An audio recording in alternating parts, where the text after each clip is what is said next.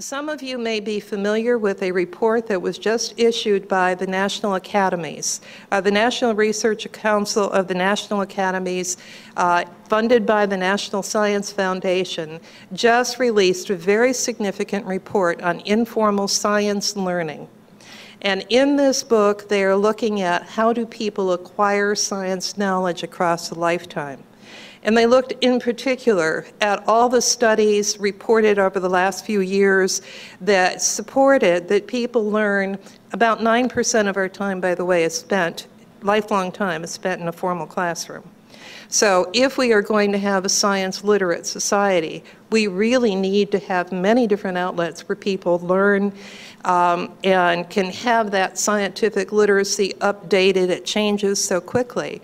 And the National Science Foundation and the academies wanted to know what works. What do we know that's out there that's been done?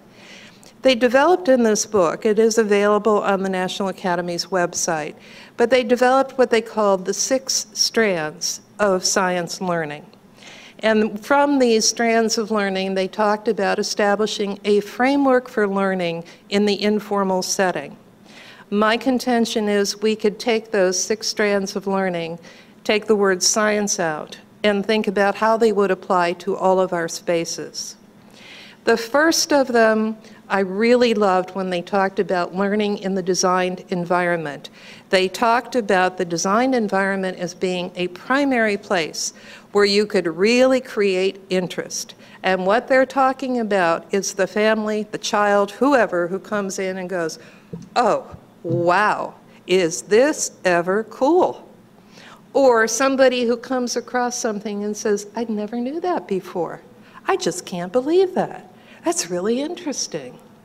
We know that interest, that real touch point for curiosity and interest and excitement, that's what lays the groundwork for continued learning. It creates the disposition, the desire to learn and to know. And sometimes that may be all that we can do in our institutions. But I have to say, that's really quite a considerable thing to accomplish. If everyone who left your institution left with a sense of, this is interesting stuff, look what you have accomplished. Strand number 2 was really about sharing science knowledge, or historic knowledge, or art historical knowledge, or whatever we want to talk about as subject matter. But that learning of the factual story is only one out of 6 strands of learning. I think that's really pretty amazing, because it is often the one that gets our primary attention. Oh, but they can't walk through here without learning this, that in 1836, this happened and this happened and this. Sturbridge Village shares the same year with Connor Prairie, so I can play that one. But no, what is it we really want to have happen? If they go out spouting like little encyclopedias, is that about learning? That's only one form of learning. And how does it tie into a much broader picture of understanding who we are in the world today?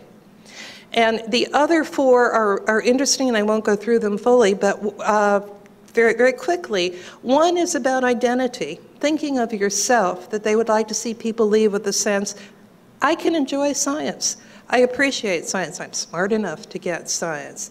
I see myself as a person in the world who can understand and use science effectively, not professionally, not with a PhD, but competence. And then there was reflecting on how do scientists figure out these things? How do they do what they do? And that would be true of any of the work that we do. That process, what leads to the investigation? How does the historian actually come up with this story? He didn't live 400 years ago. Where does that material come from? What kind of critical thinking skills are involved in doing that work? And finally, the last 2 strands were, one was about actually behaving like a scientist. I can look through the microscope and see something. I can use the caliper to measure something, kind of the laboratory-like experience.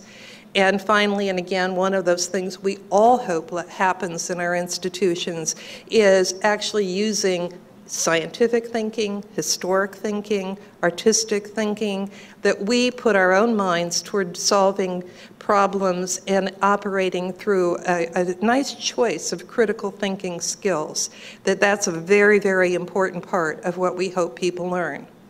I think to my frustration that I've told people forever that museums teach critical thinking skills. I should probably say we can teach them.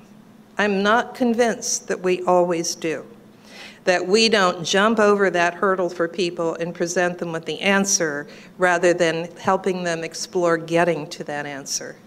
So learning goes all the way from the affective, emotional learning to being challenged to think in a different way.